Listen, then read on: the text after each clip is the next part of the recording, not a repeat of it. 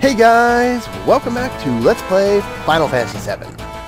Last time we began our raid on Midgar, and I said last time that I'd show you the chest that we were going to miss out on from dropping down, and this is this one right here. I just forgot to mention it. Anyway, enough of that. Up the stairs, more stairs, and where are we at? Save point. I guess I probably could have done this last time, but oh well, whatever. Anyway, through here, press up, go through the tube, and now we get more stairs.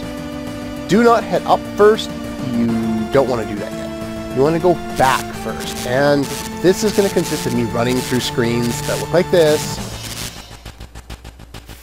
and like this. So there's also some treasures along the way, some bunch of sources. They're all in easily identifiable chests, and there's some of your characters along this route, the ones that are not in your party. I'll just do this all off screen since it's basically the same thing all over again, and I'll show off a battle here and there if there's a new enemy, and then I'll meet you at the end. Oh well, there's a new enemy right off the bat. And I actually get to go very far. These are Shadow Makers, and they are weak to lightning. Again, machines. Didn't need to switch characters, but oh well. Apparently, Cloud has been slowed. Actually, I think everybody's been slowed. Why is Magic Breath? Am I using the wrong skill? Oh, it is targeting both. Okay. Can I do something, please? Yeah, there's not a lot to these guys. They have 2,000 HP, which means I can one-shot them with Trine, or a normal attack. Alright, that's it. Thank you. Take forever to kill these guys. Not because they're strong, just because they won't stop attacking me. Ooh, turbo weapons. Okay, on the way all the way back here, I managed to pick up a power source, mine source, magic source, and a guard source, and the W item materia. Very useful, and you can't go any farther because it's a dead end. It's a save point here if you feel the need to use it. I'm just going to head all the way back to the stairs that we came into the tunnels with, and I'll be right back. Okay, we're back, and there's actually a boss fight here, but it's triggered in a strange way. So what you do is you come up on here. You notice it's at a higher level than the one down there. Sneak around clockwise or counterclockwise, clockwise. And so you're right up here. Then you can actually bypass this fight altogether. However, if you're down here and you run past this point, you'll trigger this fight with the Turks. And even if you do initiate this sequence, this fight is actually optional, believe it or not. And we'll find out about this in a minute. But of course, it's better to fight them anyway because they're the Turks. And if you remember the time we fought Reno and Rude on the Gelnika, they have some pretty good items to steal. And this time we get to fight Elena as well, and she also has a pretty good item to steal. So I want to do that. The other thing to note about these guys is they each have a different elemental absorption defense, or whatever you want to call it. Elena absorbs, where's my notes? Ice. Reno absorbs lightning, and Rude absorbs ice. They're all immune to gravity. And yeah, so we have the option. Let's end this. Let's take them out one more time. And they all have a different amount of HP, which is kind of weird. Okay, yeah, and they don't even get boss music, which is really weird. But Elena has 30,000 HP and is really the not the one to be wary of, but she's kind of the initiator of a lot of this. She's in the front row until you deal enough damage, and then she'll be in the back, and she'll retreat to the back row. Anyway, in the meantime here, let's throw out Big Guard, and what else do I want to do? I want to cast Gen, get a little bit of healing in. They all have some attacks that I'm not particularly worried about. Again, Reno and Rude have the same items they did before. This means that you can actually get 3 sidequests in the game, which is actually pretty cool, considering you could use all 3 of them on your active party members, and it would be pretty useful. I'm not too worried. Anyway, once we stole all the items, like I was saying, they have different amounts of HPs. Elena has 30,000, Rude has 28,000, and Reno has 25,000, sorry. Which kind of makes this fight a little difficult, because if you kill one of them, just like in Gongaga earlier on in the game, you'll only get the drops from one of them. However, if you kill them all at the same time, you'll get, just fast forward through this animation, you'll get the rewards for all of them. And see, I did almost 9,000 there. See, she got hit, and she retreats to the back row there. Now, the best way I've found to take them out, based on my stats in this playthrough, is to use Bahamut Zero with Barret, having the Magic Plus materia, then Quadra Magic Ultima, followed by Cloud Mining, which should deal just enough damage to Reno, who for some reason takes more damage than the other two. He's got weaker magic defense, I guess. It should deal just enough damage that it won't kill him outright, and it'll leave him a little bit of HP, but it'll bring him, him and everyone else weak enough so that Cloud can mime the Quadra Magic Ultima, and not have to, and to be able to take them all out in one round so that you get all the benefits. Again, Elena can confuse you. She's kind of deadly that way. The other guy that can confuse you in this game, or not in this game, in this area, was the Crazy Saw. That's the one you have to be wary of. So hopefully this takes them all out, and I don't have to worry about it. I don't think even a limit break will interrupt the AI script with running away, though. So, yeah, see, Reno's not taking any more damage. So, hopefully this is enough to kill them all. Oh, apparently I can't target them.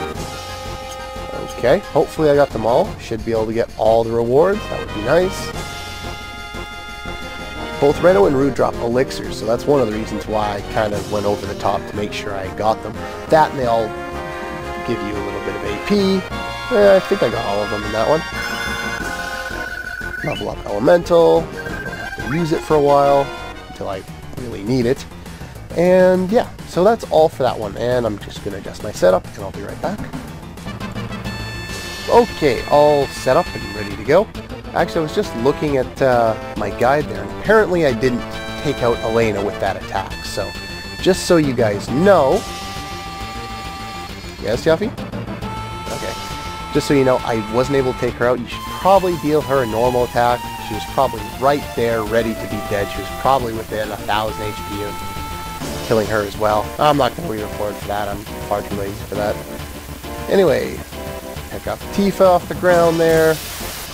Kind of reminiscent to the way we kept having to pick up Jessie earlier on in the game. Now, talk to Sid.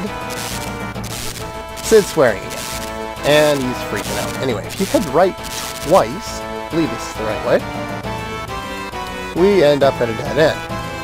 It's not the way I wanted to go. Now, I think this is the right way. Just going to make sure, because if it's the wrong way, I'm going to start another sequence. Okay, there we go.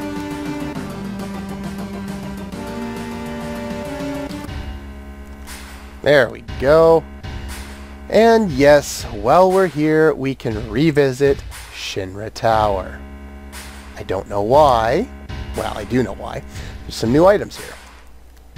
Yet we know that, Kate Sith. We're not here for that. We're here to loot some treasure.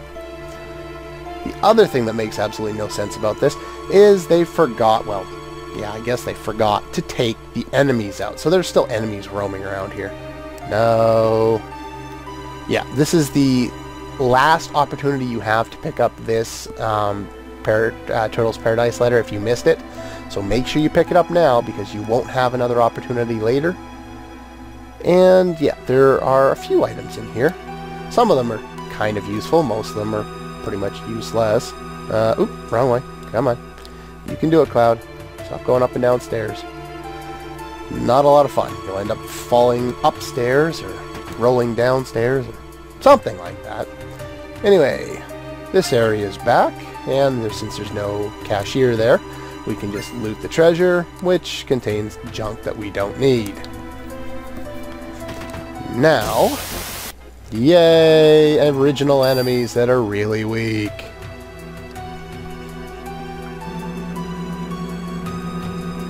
Fast forward through that, because that's just going to take too long.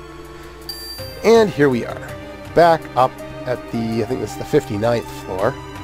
Now, there's no elevator here. I have to take, oh no, this is the elevator. It's just not at the bottom like it usually is. Now, if I remember right, I think 62nd floor is where I need to go. Oh boy, it's been a while since I've done this. Oh, nope, I was wrong. I think it was, oh geez, was it 63 or 61? I knew it was around this number. Ah, there we go. 63. You can go over here. All the doors are unlocked now. There's only one item remaining. The glow lance, or grow lance, or whatever it was supposed to be. Yeah, it's not particularly important. It's another weapon for Sid. I don't know if there's anything special about it, because I, never use it. Head up to 64. We can pick up a few more items. Some more useful than others. Some would be useful if we would use that character. Anyway, if you remember way back at the beginning of the game, we tried to bang on this, but they gave us shit. Now, we get 2 drinks instead of 1. Of course, it's still broken, so we can't get any more. Even though I guess Cloud could simply beat on it forever and continue to get more items, but... Anyway, here we get the HP Shout, which was the megaphone that Cloud refused to pick up before. Now we actually have a megaphone user, so he picks it up. It is Kate Sith's ultimate weapon, and it's not 59th floor, and it's not all that useful. As far as ultimate weapons go, it's actually pretty good, but it's on a character I'll never use, so again, never really use it. Now here we have the stairs. When we originally broke in here, we could have taken these stairs up, and we basically walk up 60 flights of stairs. There's like, I think there's 6 screens of this, or something like that. There's a lot of screens of this. If you just do this over and over again, I'm going to do the rest of this off screen. There's 2 items to pick up. I'll just cut to wherever I get those items, and I'll be right back. Okay, here's one of them, the Behemoth Horn, which is actually a weapon for Kate Sith, believe it or not. It's kind of useless considering we can get, his ultimate weapon very soon after. It might be useful. I can't remember how strong it is. I usually don't bother to pick it up, but since this is a Let's Play and kind of a walkthrough, figured it made sense to do it. Anyway, I'm going to get the one other item whenever I happen to see it. Okay, here we go. The Elixir. And now I'll just meet you back at the outside, or, well, outside of the Shinra Tower, back in the tunnels where we were going before. Come on, where's the bottom of these stairs? Jesus Christ, these take forever. Oh boy. It doesn't matter whether you start at the top or the bottom, you always end up having to do the same amount of stairs. Okay, here we are. We're just back at the fork that I went into to go to the Shinra Tower there. Head back through the area where Tifa was, which was right here. Run into the same enemies that you run into pretty much everywhere when you're here. And those enemies actually drop turbo ethers almost every time. See the amount of turbo ethers I have now? Wow, I'm more than them than I do regulars. Ah well. That's an easy... you could go and grind here if you want, but we'll have a way of, abusing the game glitches to get as many items as we want soon enough. Well, already. Basically, you use W item. It's that materia that I picked up at the other end. You can use it to duplicate any battle item that you want. And I'll show off how to do that when it's, more appropriate and when I'm not trying to prevent the whole city of Midgar from blowing up. Anyway, we have a long boss. Do I want to do it? Yeah, let's do it. Let's do the long boss. I've got some limit breaks. That'll make it take significantly less time. Anyway, up here... let's just not head out of here. What do we got here? What the hell? Vincent, you really don't have much to say, do you? Huh? It's a giant robot, isn't it? Yep, it's a giant robot.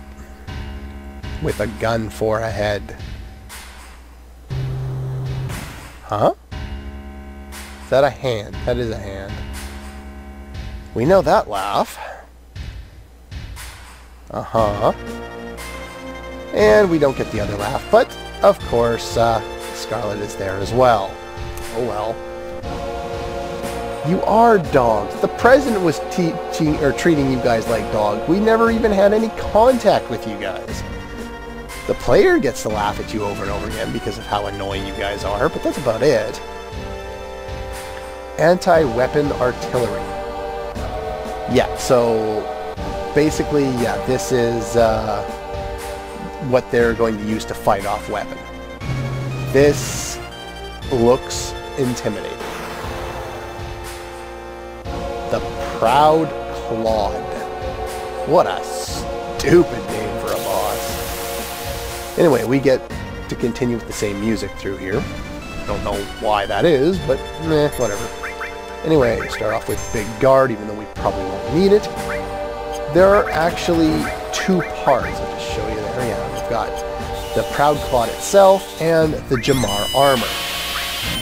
Let's show off Omni Slash. This guy has a lot of HP. He's immune to gravity, so I have no problem using limits to dwindle down his HP, so I don't have to sit here forever. Cloud? Cloud? Cloud? What are you? Cloud! Settle down! Yes, Cloud's Omni Slash is insanely good, especially when you get his ultimate weapon later on in the game. Now, taken off his armor already. The armor is called the Jamar armor. I think it's got 20-some thousand HP. And let's use Ultima, Mime, and I'm going to show off Flare, I guess. Back forward. There we go. Oh, one more. Oh, well. And what was I saying? Oh yeah, the guy himself, the Prod Claude, has 60,000 HP, which is why I have no qualms about abusing, you know, Quadra Magic, which I've been doing all along, but, you know, limits and stuff like that.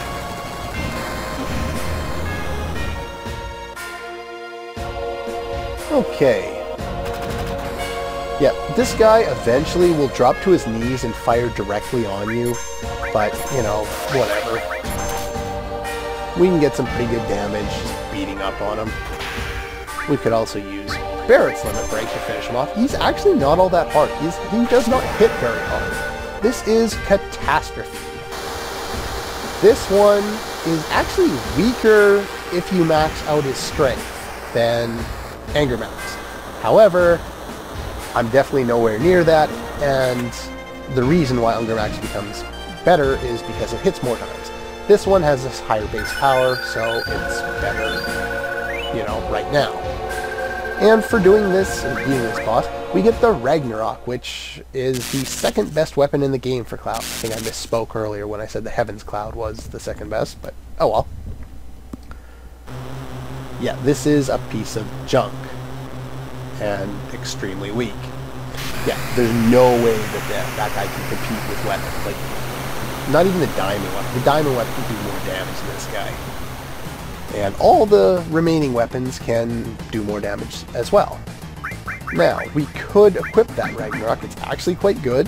Has lots of slots, but again, triple materia growth definitely wins, because look at this. I've almost got a level on Knights of the Round, and I think I only want to get one extra for one situation. I can't remember what that is at the top of my head, but you want to level up double cut so you can get quad cut, or 4 times cut, which is very nice. And Mime, I would like to master so that more than one person can have it, so I definitely want to work on those 3. Eventually I'll change that for the Magic Plus materia, because I'd like to max that out, because it's very helpful against some of the super bosses. Phoenix is another one that you could try leveling up. Nothing else that I really feel the need to level up at this point in the game. I mastered it all, so let's change that with that one. Just so I'm not using a mastered one. Why not? Okay.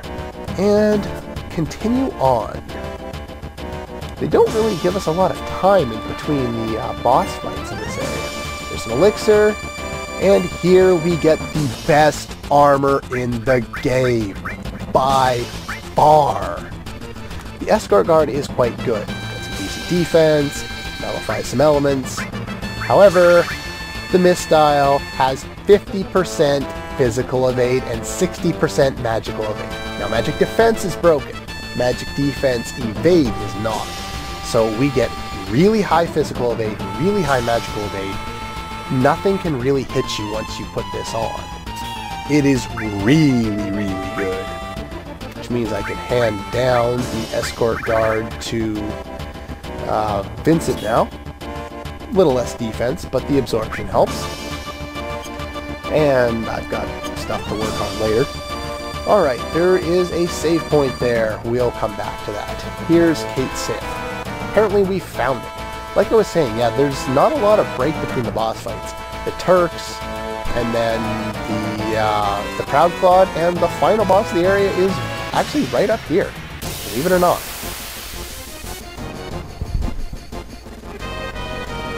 And we have another new enemy. Oh, jeez. These are Soldier First Class. If, for some reason or another, you, I don't know, you don't have some of this gear and you need better armor, you can steal more of the Shinra Alphas from these guys, but that's not really all that beneficial. They got 5,000 life, not weak to anything, nothing too particularly strong to deal with. Anyway, there's only one other new enemy here called the Gross Panzer. It's got 4,600 HP. Nice. And it's weak to lightning. It's another machine, so meh. Anyway, if you have Barrett in your party, this chest will be here and it will be closed. If Barrett is not in your party, it will be open. However, if he is in your party, you can get the missing score, which is his ultimate weapon. Which again, once I get all the ultimate weapons, I'll go over it. I think I actually have almost all of them, don't I? Oh geez, I think I do have them. I'll go over them later, once I'm not in Midgar. Anyway, I'm going to go back and use a save point, and then we will move on and figure out if we can take Hojo down and stop him from destroying all of Midgar, and I guess helping Sephiroth in the process. Wow, that's 2 evils, 1 act. Damn you, Hojo! Anyway, I'll see you guys next time.